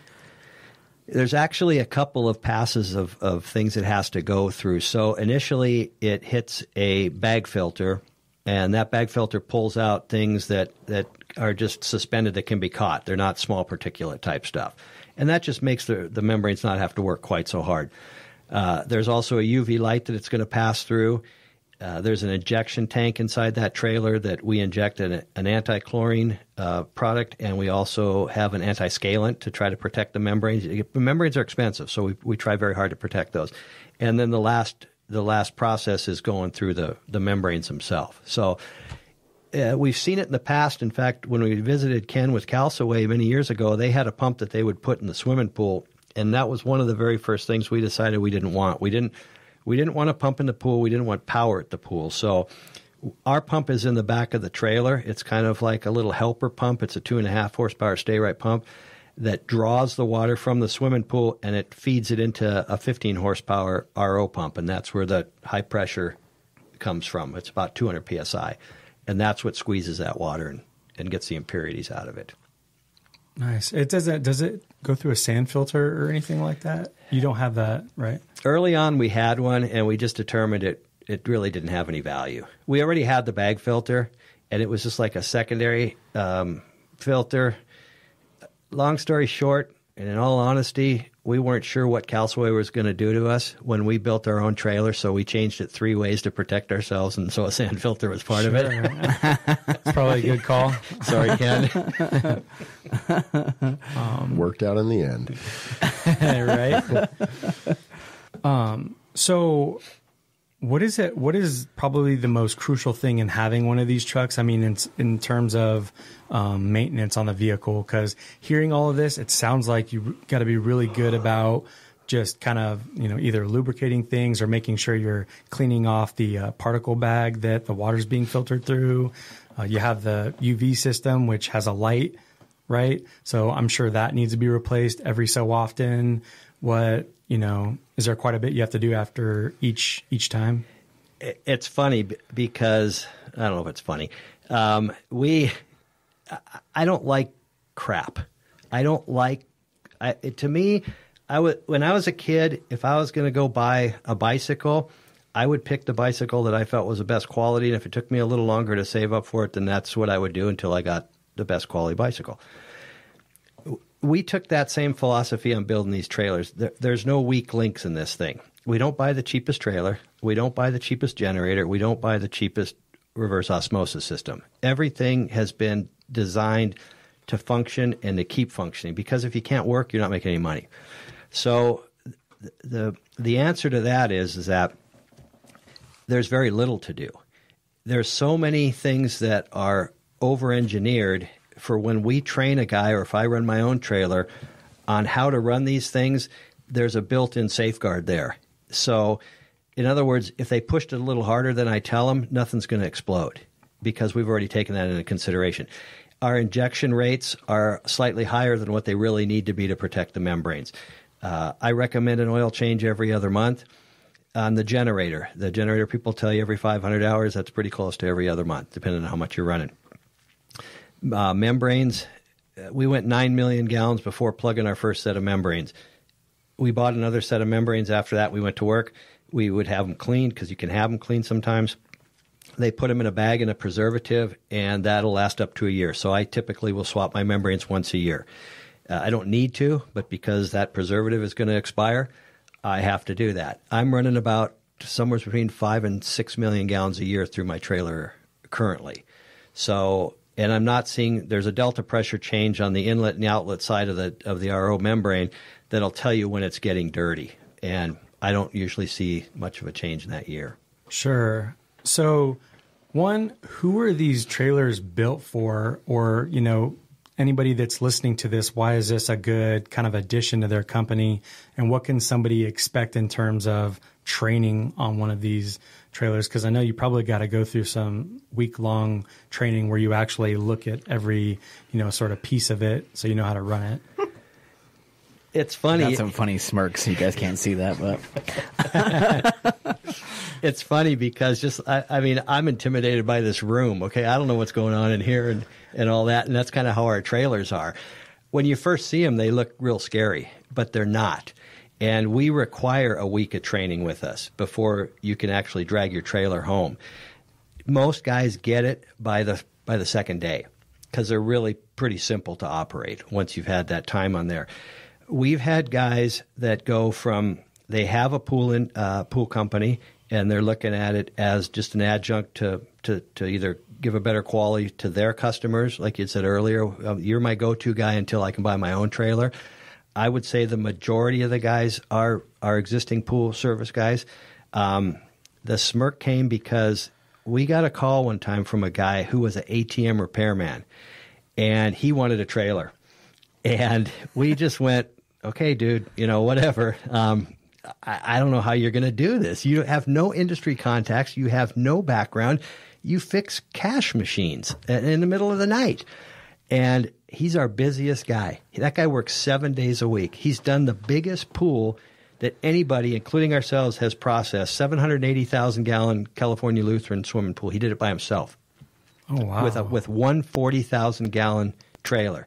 Now, I did 430,000 gallons on a YMCA pool in San Diego before Christmas, and I partnered up with one of the other service providers in our area to get it done quicker. I guess I could have been greedy and sat there for, a week or two, whatever it would have taken. He did 780,000 gallons by himself. Wow. So these bigger trailers, is it just kind of the equipment times two? I mean, what's the difference between the smallest and the largest? The generator sizes in output changes, but the footprint doesn't much. The injection portion of it stays the same. The trailer size stays the same. It's just the amount of the membranes and how fast you can process the water. Okay. And how open are you guys? Say, we bought a trailer, we're going through all of this, we're comfortable with it, but have questions about anything. Are you how's the customer service is what I'm asking? we're really good on the customer service part. As long as you're not in the middle of a podcast recording. Yeah, exactly. That's one of the things that Bruce and I are extremely on top of. We take a lot of pride in the fact that we build a great trailer, and we have other companies operating them all over the United States. But ultimately, if there's an issue, we'll help them. This isn't one of those things where it's like, okay, you did your work, you did your week of training and, have a good time. We got our money. Yeah, we got our money. Right. We don't know. Absolutely not. It's funny. Actually, in our contract, we say that we give them up to 2 years of support. Oh, wow. But we've had some of our service providers that we've had for 5 or 6 years now that still call us and we support them. Because ultimately, we realize that we are the ones setting the precedence of what we are trying to do with everybody else. So we feel it's extremely important and extremely vital to continue to provide that support for them. And I know Bruce can probably share some more stories about some things here on that, but we're passionate about that part because it's extremely important that when they go out, that they have an operating trailer and they know what's going on at all times. So if there's ever a problem, we will help them and support them. Very cool. Very, very cool. One thing we discussed, I think, on initial conversations that intrigued us pretty well was you guys have kind of an inline system set up for commercial pools that you can build as well. Can you kind of talk about that a little bit? Yeah, that's something we're really excited about, actually. Ken had a contact at a Marriott, actually out here, that we visited with about 3.5 years ago, I guess now. And he showed a very real interest in what we did. And we came up with an agreement where we would do kind of a combined data collect where they could see what really happened on an inline and we could see if we could really do an inline because nobody done it before. So we partnered up with the Marriott, and they naturally chose a place in Los Angeles so that we could struggle through Los Angeles County Health, which, as you guys know, is terrible. And we got through, and it really wasn't that hard. And they had a few concerns. We had to be NSF rated. We are. They were blown away that we had the UV light, for killing that aspect of it, and then the RO for taking out what that does. They were super concerned that we would impact the flow rate on their system, so we had a sign-off that we wouldn't. And so when we plumbed it as such that their flow rates don't change when the system does come on. It sits there on the ready. And in this application, the Marriott has chosen a high TDS of 2600 and a low TDS of 1500. So the system sits there willing to go to work whenever the sensor reads 2600, it turns itself on. And when it gets back down to 1500, it turns itself off until it's time to go on again. It's worked phenomenally well. It's a 3 to 5 year agreement with the Marriott, and we're at about year 3 with the installation now. So we've had some really good data collect off of that. Oh, congratulations. Well, thank you. So when we first met in Long Beach, we were pretty blown away. I know it was me and Kyle at first, but, we walked right up to the trailer, and you were just so kind and inviting and were willing to show us, the trailer and just, what everything did exactly. And we couldn't believe how clean it was, to be honest. And we thought it was like, brand spanking new. We were like, so how much does this thing cost? And you're like, well, this is actually my trailer. This is my kind of my working vehicle. We're like, you actually use this thing? And you're like, yeah. And we're like, we're just blown away at how clean it was. And then we, got into a whole other discussion, which was just being professional and looking the part and keeping a clean vehicle and, just having that presentation, give that customer the ultimate experience, because you got to believe in your product, and you're not going to pay the bills and be successful if you're not being mindful of all those different things. So how important to both of you is just, being professional in general? It's always been important to me. I told you guys when I got out of high school, I took the easy route into construction, and the first path I took was a house painter. And I'm not real proud of that. But Wait. So did you do the painting part or did you do the preparation part? Because the preparation part, they trick you into thinking that it's the easy stuff, and the preparation is the worst. Remember, Greg and I got paid like $10 an hour one time to like lay the paper and the tape, and they're like, "Oh yeah, this is the easy job." No. Spraying the paint is the easy job. Yeah. Dude. That's why you're doing that. Yeah. And that doesn't look very hard. Yeah. Oh, sorry. my son said once when he was very young and he had no idea what he was saying, he goes, "Dad, you never know what you never know." And that's where you guys were, right? You thought you were doing the easy part, and you learned, no, that wasn't even true. No, they told us we were doing the easy part. Realized very quickly that it was not. We've been there many times. You become a real good salesman when you need to be. Oh, yeah. We got sold into a newspaper route. Oh, that is easy, man. Easy money. Just drive around Nothing and throw papers. Yeah. But I learned from that there's a lot of painters out here, and most of them are covered in paint. So I would go down to the Goodwill and I would buy polo shirts, or at the time, because I told you I'm old, the Izod Lacoste with the little alligator, and I would wear those to work because to me, I just presented a little bit better. And I've always done that, no matter what I did. It just seemed like if you can have that appearance thing, when you're in somebody's home, it's a job. Okay, on our end, but it's their home, and you have to be respectful of that. You can't, kick the dog or slam the gate. I mean, it just bugs me if somebody opens a gate and it has a self-closing feature and it slams. It's just disrespectful to me. Especially at 6 o'clock in the morning, right? Yeah, I won't lie, I'm still in bed. Drag your net across their wall. But right, these are small things, but they go a long way, and a lot of guys just don't get it. I don't think it's proper for me to show up in flip flops and board shorts and a tank top. I don't think it presents well. I don't think it represents our industry well, and I think our industry has a bad image problem that we're just a bunch of. A bunch of stoners driving around in pickup trucks, cleaning swimming pools, waiting for the surf to come up, type of thing. But I mean, even the name, I feel like hearing the name pool boy, pool guy, I always hated that, especially when family would come into town or, anybody got wind of, what we were doing with our business. They'd be like, "Oh yeah, you're a pool guy, right? You and your brother?" I'm like, "No."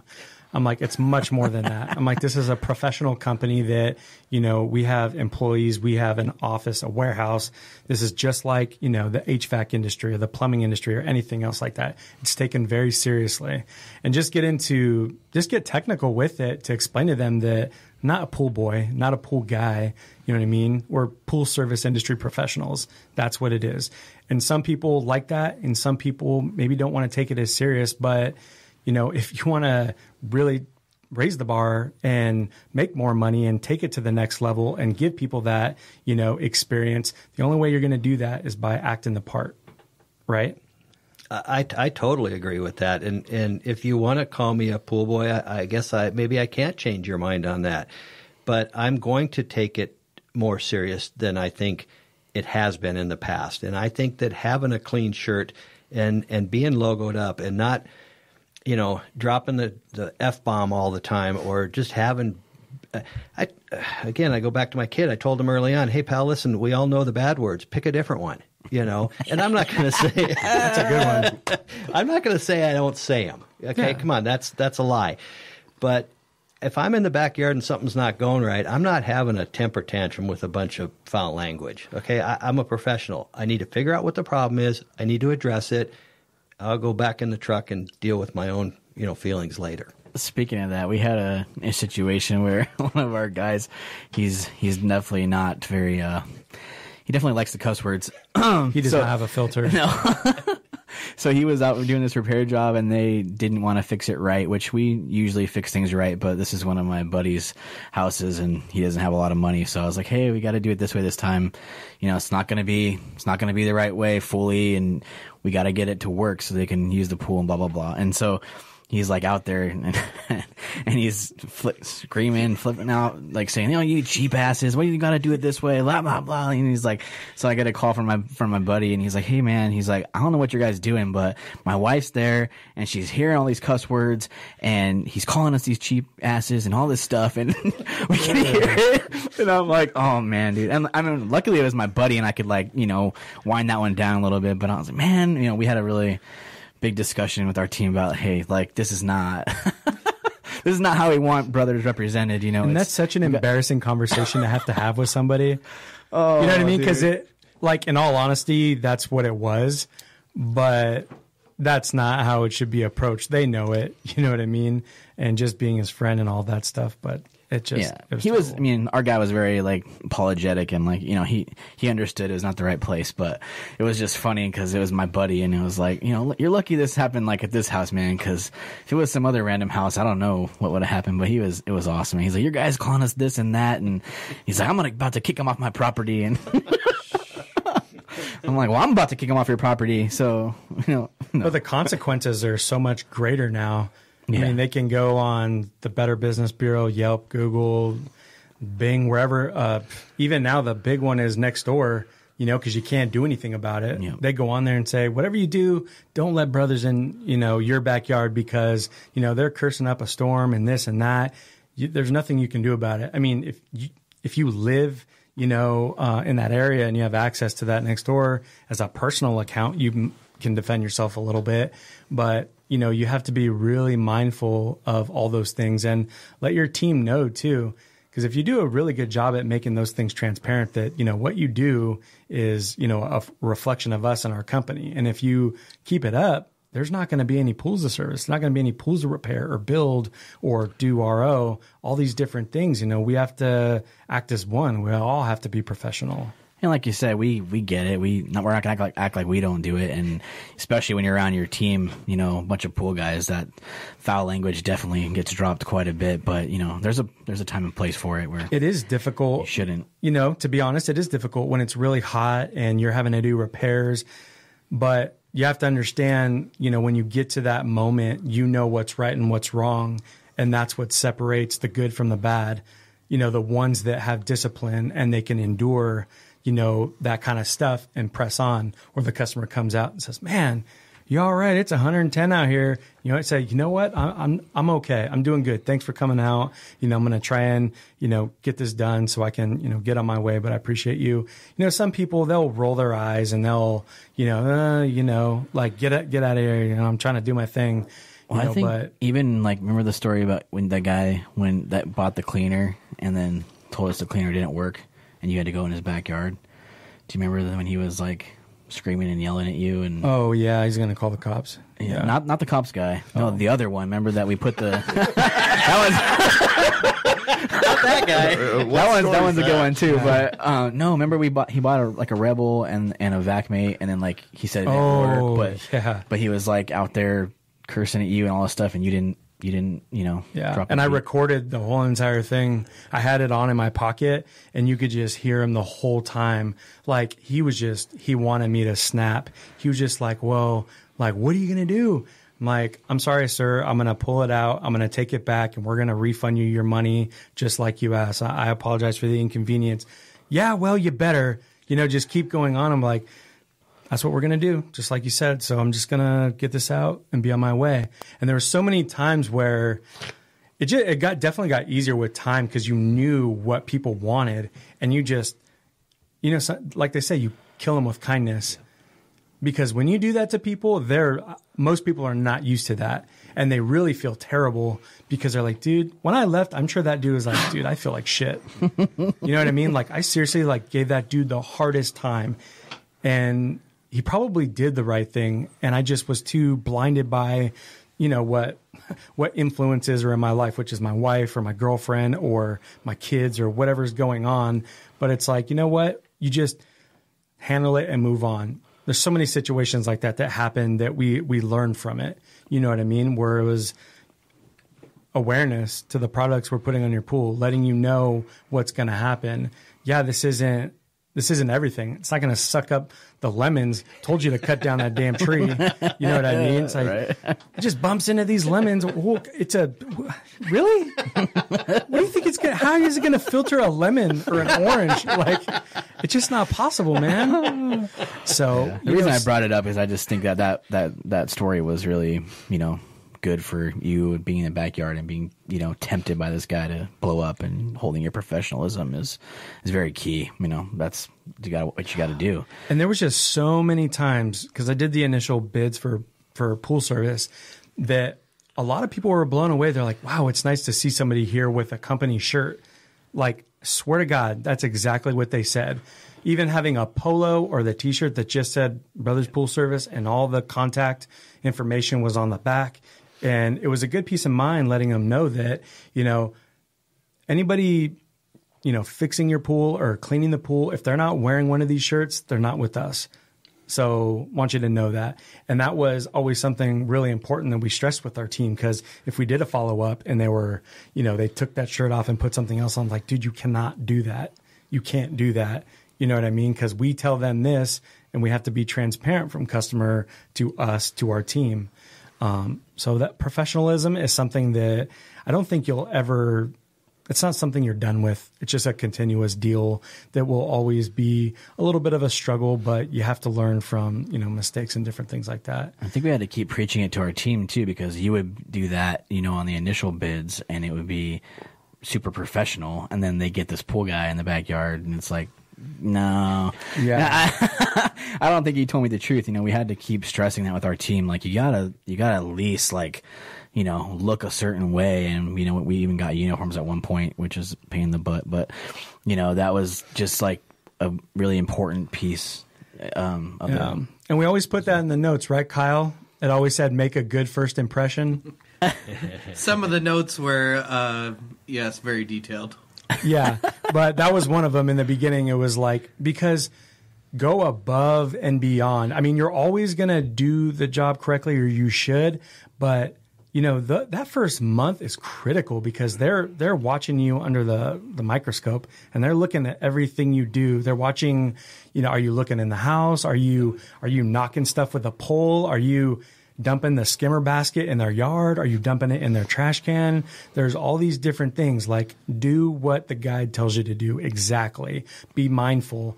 Take your time. Don't look in windows. It's none of your business what's going on there. Unless people, I mean, we've been in. I think you want to look in the windows most of the time. I did one time and I regretted it. Can't take that back. Yeah, I can't take that back. But it does look suspicious. I mean, like you're going to steal something. Yeah. But I mean, yeah. I think the professionalism thing starts from first contact.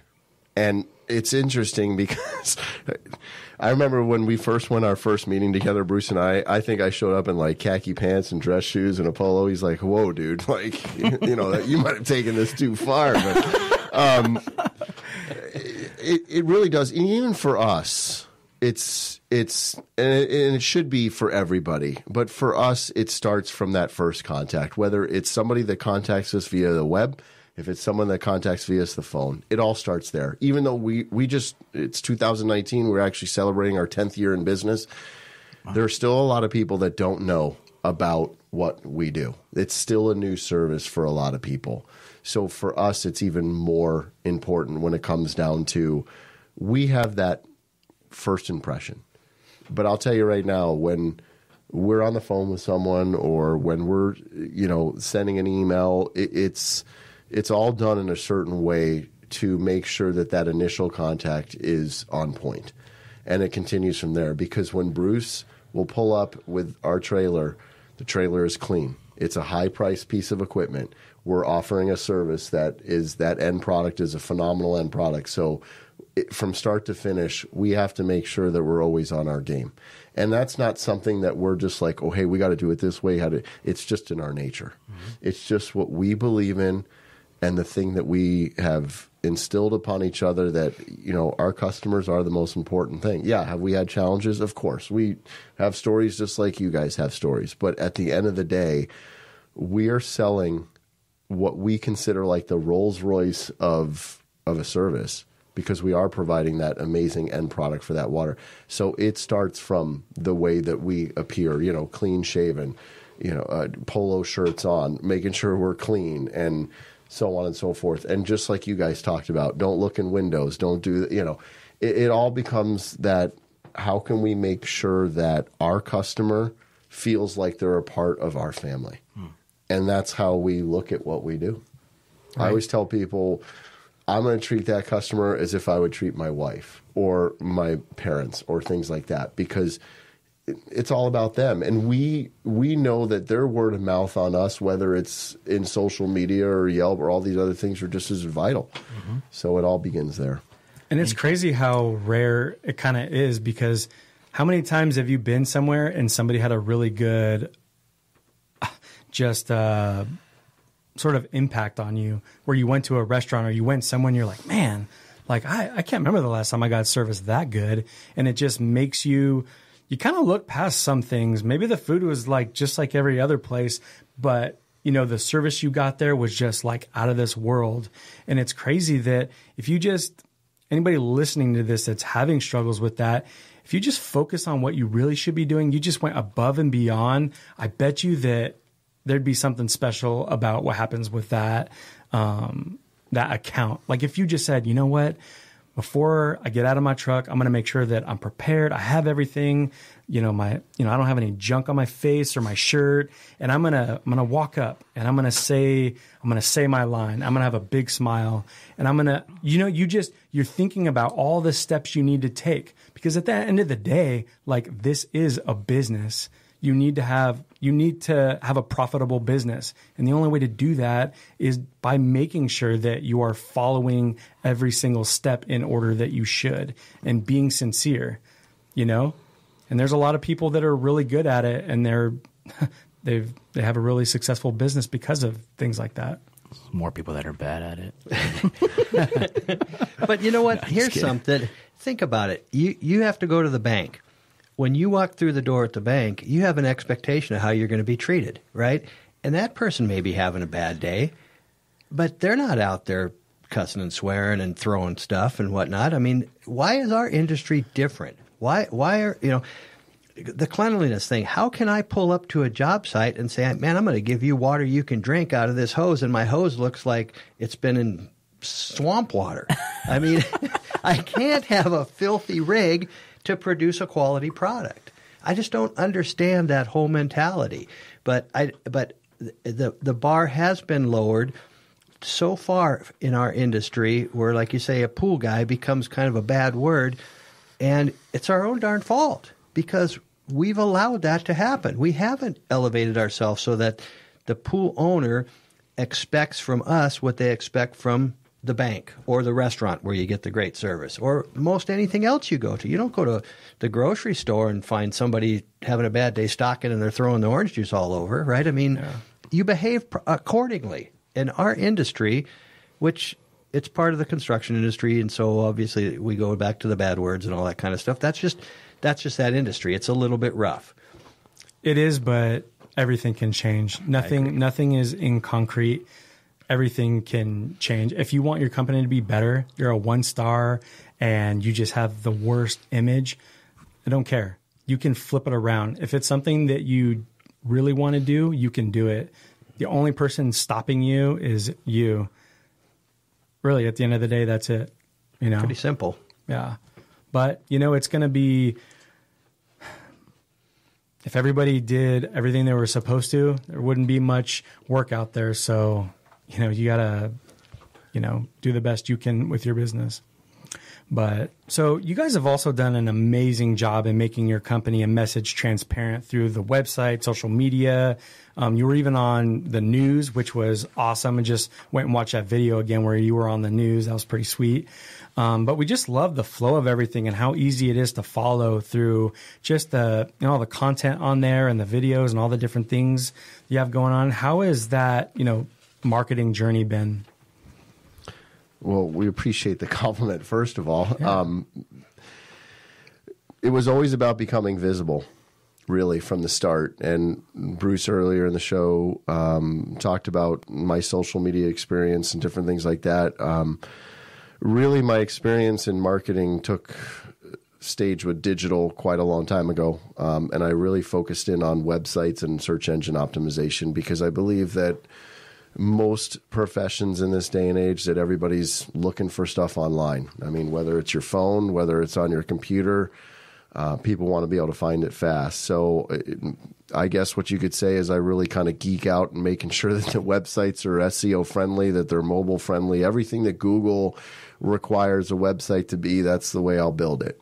But it also goes down to making sure that you really do a deep dive into what your business is doing as far as education and what people might be typing in to find your type of business, and making sure that the content is written in a certain way. So that's really where we've focused a lot of our time, is just making sure that we have a good website with lots of information for the people that want that, but it's also easily navigatable, if that's a word, that you can find what it is that you're looking for, but also the fact that Google will crawl in such a way that if people type in how to lower calcium hardness in a pool, or how to lower TDS, or how to lower CYA, things like that, that we will be visible. We've also really looked into all the different avenues that we could make our business visible to touch every possible arena of what we do, into water quality, diseases that you can do, cryptosporidium, all the other things that we haven't really talked about that RO can remove. And making sure that when people land on our website, that might be what we just talked about. That might be their first impression of us, that it looks clean, you can find what you're looking for, and so on and so forth. And really, I believe that 75% or more of our business initially really came from finding us on the web. Well, I found you on Google and didn't really know that this was out there, but this is really cool, and I want to give it a try. And then, of course, as you do more and more pools, that evolved into word of mouth. Yelp has done very good by us as far as reviews go. Word of mouth has been incredible as far as other people sharing this great experience. It even goes down to our trailer. It's our moving billboard. And definitely, that's an opportunity for people when you're driving along to be like, what's that about? Never drain your pool again. That's kind of that intriguing tagline that you need to get to people to give you a buzz. And then, of course, building the relationships with some of the pool guys in the different pool stores has been effective as well. But and really, that's where it kind of came down to, is just having that presence and being visible. Yeah, and you guys have a good-looking brand, too. Like, you guys represent it very well, and that all ties into the way the truck looks and the website. Like, it all kind of, makes sense. It all jives together. Was that important from the beginning, making sure that the brand was on point? Absolutely. Or did it take time? It took time, and so there was another name of our company 10 years ago. About 3.5 years ago, I did mention to Bruce that I felt that because what we do really goes beyond just swimming pools. I don't know if we've really touched on it too much, and it's a story for another time, but some of our service providers are making pure water for breweries. And some of them are working in the semiconductor industry with Honeywell to make pure water for them. So really 3.5 years ago, I think I brought it up to Bruce's attention that I said, really, we had the word pool in our name, and I'm like, I think we're limiting ourselves. And if we really want to get into this inline thing and start getting into large hotel chains and different things like that, I said I really feel like we needed a different name that really showcased ultimately what we do. So we changed our name and we came up with Pure Water Industries. I really like the name because it goes straight to the point of, well, Pure Water Industry. Okay, well, now at least we know what you do. And it showcases the fact that we can use these trailers and or inline systems for more than just swimming pools. So building a brand, I think, is something that your messaging has to be on point. It has to be easily understandable for the most part for somebody to get it. And then that cleanliness of a logo and so on and so forth all needs to jive. And we felt that happened with this name, Pure Water Industries. Sure. And is that just an ongoing thing that you're just, taking care of the website and, you're the one that does all that, I'm assuming, on the day-to-day? I do. He always jokes because he's out and about and he'll call me and go like, "Well, so what are you doing on the back end of the website today?" And, but that's where I think the partnership works the best. I mean, we've talked about this. Bruce and I communicate on a regular basis. We talk about things that are going on. We talk about what can we do better. A lot of people will use the phrase, "Oh, I think we're doing a really good job." Well, I think we are, but is there something we could be doing better? So when it comes to the communication aspect of the website, we're always looking at minor changes that could happen and easier ways that somebody could fill out a form to make sure that maybe it asks every question. So at least we have a better impersonation of like, okay, this is what they need, because now we have all these different services. So even like, I think a couple of months ago, I said to him, hey, let's have a drop-down menu where it says, I'm looking for mobile filtration for my home, or mobile filtration for a business, or inline, whatever we could do. But yes, as far as me geeking out on a website, I'm constantly on the back end messing around with different keywords and changing around content. We blog weekly, always looking at different topics that we can talk about to help increase our rankings and so on and so forth. But I take that beyond just, it's not just San Diego. I'm not looking for us to just be visible in San Diego. We want to manufacture these trailers, and we want to sell these inline systems for people all over the world. So it's really taking that a next step of not just localized so people can find us in Arizona or Florida, or we're talking to a guy right now that's in Tennessee, so we might be infiltrating that market too. So because primarily, we've been in 4 markets, but like we said, we just hit Oklahoma, and now we're talking to a guy in Tennessee that's looking to take this into the Carolinas. So always looking to increase our digital footprint. And that's something that I do on a regular basis too. Very good. So Pure Water Industries is not anywhere on the truck when somebody buys one, because it's not a franchise. They put all their logos and stuff on it. They do the wrap, right? That is correct. When we first start talking about franchising, we mentioned this before, that franchising laws are very intricate. And there is bullet points of what you can do as a franchise and what you can't do. And we felt like we wanted the easiest barrier of entry for people to purchase these trailers and start their own business. We have a cost associated with building a trailer for someone. This is a service. If you want the big trailer, it costs X amount. And we kind of felt that by franchising, it probably would have been double that. And most people in this industry probably couldn't have fallen into that realm of being able to start up a business for $300,000, $350,000 or whatever it might be just to get a trailer, because they've got to follow all these rules and regulations of what a franchise is. So we felt that the easiest barrier of entry to get started in this was offering a service provider model. So really what it comes down to is they contact us. We talk to them about what trailer size they want. And Bruce said, we do the 20, 30, 40. We can custom build you anything you want. We can go bigger than that. We've had one of our service providers that does a lot of these commercial properties that wants potentially 100,000 gallon per unit day. We can build that. But ultimately, there's a cost associated with it. You pay us to build you a trailer. We're going to build you a phenomenal product from start to finish, because we've spent 10 years of doing this and knowing what works best and improving the technology as best to our ability. And then we give it to you. It's like you're buying a product. None of this is off the shelf. It's all custom made all the way down from the trailer to the generator to the RO system. When it's done, come out. We'll train you. Bruce trains them on how to use the system. I'll help them out with some marketing stuff as much as I can, because again, there's intricacies of that franchising law. You can't tell them they got to charge this, or they don't have to use this. So they get a blanket trailer. Yeah. It's either white, black, or gray. They can logo it up how they want. It's their business to run. We do make the recommendation that they put powered by the Puri Pool process or something on there, because that's easily searchable, and it kind of puts us under this umbrella. We have 22 service providers right now all over the United States. So there is that family atmosphere that we try to incorporate. But as far as that, it's their business. They run their own books. There's no royalty payments to us. That's that. Now, the only other money that we would ask for them is when they want to build another trailer. And then we'll gladly do that for them. But can I get a mini for the above ground spas? So, but that's how we've decided to run our business. And we feel that it runs very, very well, because it allows them to, run their business. And again, we're here for support for them. A lot of them have asked us, or they'll try to do some stuff, and then they'll call us and be like, hey, I try to do this flyer or try to do this mailer. And we're like, don't waste your money. It's a 1% return on investment. It doesn't work well, but this is what we've found to do well. So we're always there to support them, because we want them to be busy. Yeah. And we teach them these things that we've talked about in here about dressing nice and provide, all these things that we'll support you with that. But ultimately, it's their business to run. We have no say, and as soon as they take that trailer, it's theirs. Right. Thank you very much. Thank you guys so much for sharing your story and sharing the business. We've had a really good time with you guys in here.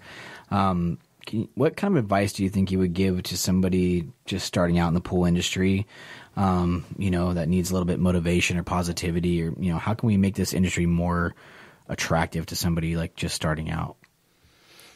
I personally think it comes down to just raise the bar personally, learn some things, get certified, be professional, have a license, understand how to test water. Don't fall into the, I'm a tablet guy. I don't know why I'm a tablet guy, but I saw the other guy put tablets in a floater, so I'm that guy. Learn how to titrate your water. I'll tell you, one of the things that I hate the most in this industry is when I see somebody come back with a water report and it says free chlorine, 3, good. Conditioner, 100, good. Okay, well, first of all, I don't think 100 conditioner is good. And I also know there's a relationship between conditioner and chlorine. And if your conditioner is at 100, your chlorine needs to be at a minimum of 8, right? We know that. But we've got companies out there, big companies, that are testing water and putting on that paperwork that with 100 cyanuric number, your 3 chlorine is good, and that's a recipe to fail. Well, if you're the pool guy that hasn't learned that relationship, you're going to have problems. So spend some time and learn your industry and treat it with pride and become the most knowledgeable guy you possibly can. Don't just be a sheep. Listen, it's been providing for my family for 20 plus years, and I love what I do. I enjoy this industry. I've met some really cool people, but I do get frustrated when you sometimes look back and you go, the level of quality of individual and workmanship is not what the customer expects. So help yourself by getting yourself educated and treat this with pride and respect. It's a great place to be. That was really good. Thank you. And we've talked about that before. Don't be easily influenced, because I feel like this industry, most people can be influenced to bad habits really easily, especially if you don't really know anything. But if you go and become a part of a association or get CPO certified or whatever, go to the source of information of what's in the books maybe and see what they have to say before, somebody else is such a big influence on your life, especially if they're not very successful. I've been doing this 20 years. 20 years? Man. Hopefully I can get out of it sooner than that. That's a nice 73 Datsun truck you have there. I think one thing we really started to believe since doing this is find someone to train under that you believe does a good job, and someone that can guide you on the way. It's very easy to, I think why this business is so attractive is you can spend, $3,000 to $5,000 and have your own business, which is what I did and we did.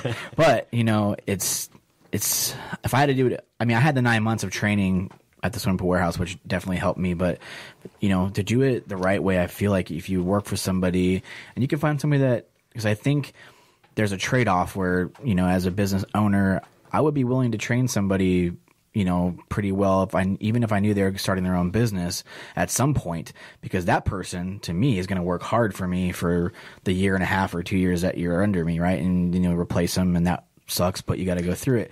But at least that, you have a mutual understanding, like, hey, I want to learn, I want to do the best I can be the best I can be. And then at one point down the road, I'm probably going to do my own thing, but and have a mutual respect of, obviously don't steal accounts and don't do any of that. But, to find somebody and learn under somebody that can teach you the right way.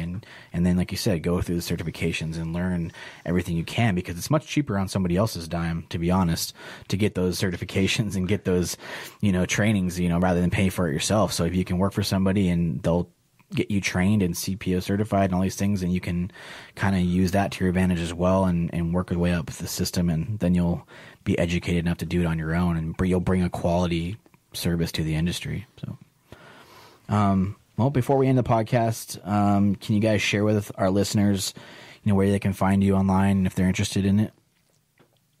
Sure. Our website's www.purewaterindustries.com. We are on Facebook, Instagram, and Twitter. We use social media somewhat. It's not the general driver of our business. It helps, push things in a sense, but you can find us on social media as well. But typically the website's always going to be the best. Very good. Well, thank you guys so much for making the trip out here. This was a great talk. We really appreciate and love what you guys are doing, and just really look forward to talking to you guys again. We really appreciate it, you guys. We're stoked to be part of this. So thanks for spending the time with us. Thank you as well. This is quite exciting and a lot of fun. Thanks, guys. You're welcome. Thank you. Thank you guys so much for listening. We know that your time is valuable, and we appreciate you spending that with us. Also, if you guys missed episode 30, we discussed how we are now doing Pool Chasers full time. We're super excited for it, guys. It's a very big step as husbands and as fathers, but we truly believe in the message. We 100% believe in the Pool Chasers community. If you have any questions, please email us at poolchasers.info@gmail.com. Please take the time to follow us on Instagram, Facebook, Twitter, and YouTube. And if you have not checked out the Facebook group yet, please do so. It's awesome in there. Thank you guys so much for the support. We appreciate all of you so much. See you out there, Pool Chasers.